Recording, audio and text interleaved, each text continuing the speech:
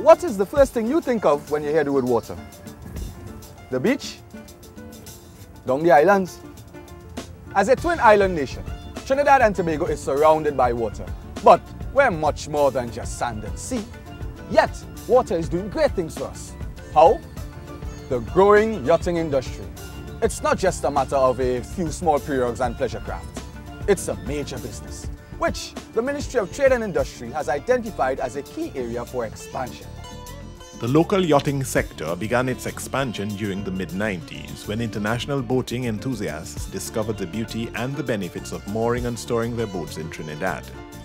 Located on the island's northwest peninsula, Chaguaramas is comprised of acres of beautiful countryside with picturesque natural harbors protected by mountainous slopes.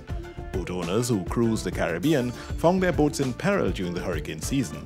And if they wanted to berth their boats in the Caribbean, the insurance because of hurricanes was high. Located outside of the hurricane belt, Trinidad was a safe port in a storm, and it was soon discovered that Chaguaramas also had artisans available in every trade to work on their boats. Tobago also had its unique appeal. While Trinidad built its strong reputation in repairs and storage, Tobago became known as an excellent short-term cruising destination that was great for leisure. The yachting industry is quite a mature industry now. One of the big advantages that Trinidad and Tobago has with the yachting industry is we have so many onshore activities, like we have ecotourism, we have a diverse range of bird species, we have things like the pitch lake. There's a lot of not just sand and sun like a lot of the countries offer, but we really have a lot more to offer than that, which we really need to promote. And that combined with our festivals like Carnival and some of the religious festivals, the foreign yachts are always involved, they always enjoy that type of thing. And we need to link these two together, and that will really assist in the growth of the industry. I can't believe what I hear in here. You knew this thing was so big? We have 12 top-of-the-line marina facilities, which can house nearly 900 visiting yachts. And that's not even counting our local vessels. Our yachting industry employs nearly 1,500 people and earns millions of US dollars. And the industry is growing worldwide. People are retiring earlier. And what do? Live their dream by spending time on a yacht in the Caribbean. Just like the massive sails that are hoisted into the breeze, the yachting industry has an expansive reach, extending to yachting tourists, marinas and boatyards, equipment supply shops, boat repair, special events like sailing regattas and sports fishing competitions, and a spin-off of related services such as taxis, banks, supermarkets, and ICT. With the growth of the industry has come specialization. Trinidad and Tobago is producing experts in the areas of boat building, engine repair, sail making, welding and woodworking, just to name a few. The Ministry of Trade and Industry sees opportunities not only for an increase in employment and a demand for skilled labor, but also for innumerable spin-off benefits for Trinbagonians in the areas of tourism, leisure, tours and events.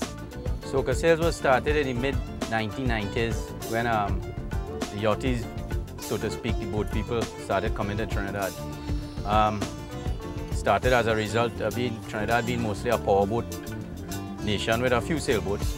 But all of a sudden, with the big influx of sailboats, they had need of specialized work to the sail repairs and the specialized marine canvas, and also to the standard stuff like upholstery. If they are talented upholsterers in this country, they just have to change a little bit into the marine way of things and thinking and the materials that you use. Every boat is a different boat. It's custom built stuff. It's not that you can make 100 and keep them in stock to sell. Every boat is different. I mean, if you look around, you can see. So everything has to be built custom. The range of services provided in a small geographic space and reasonable cost offers a definite competitive advantage, ideal for attracting the level of tourism that will make our economy even more buoyant. So, Cabinet has appointed the Yachting Steering Committee to work on implementing various strategies for the further development of the industry, including a single harmonized immigration form, increased marketing activities, and more up-to-date statistics on the industry. Well, it's been great. I was here first when Peaks first opened, and we've been coming every year since. And there's a lot of reasons. It's hurricane-proof, and they've got everything here, big supermarkets, got the food, and the people are really friendly. The labour's good and intense, you know, they work. People in Trinidad like to work. And that's what we need on a boat, you know, we need it done.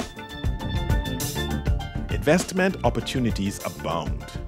While Trinidad and Tobago has been discovered as a yachting and boat repair destination, there is still a lot of room for sophisticated, environmentally friendly developments. In fact, the San Fernando and Port of Spain waterfront developments have provision for marina facilities in their designs. The Yachting Steering Committee is determined to ensure that the proposals put forward in the industry's strategic plan are implemented, which means two things. Trinidad and Tobago will become the first choice for yacht repair services in the region, as well as a must-see destination when cruising the Caribbean. And as far as I see, that wouldn't be too hard to accomplish.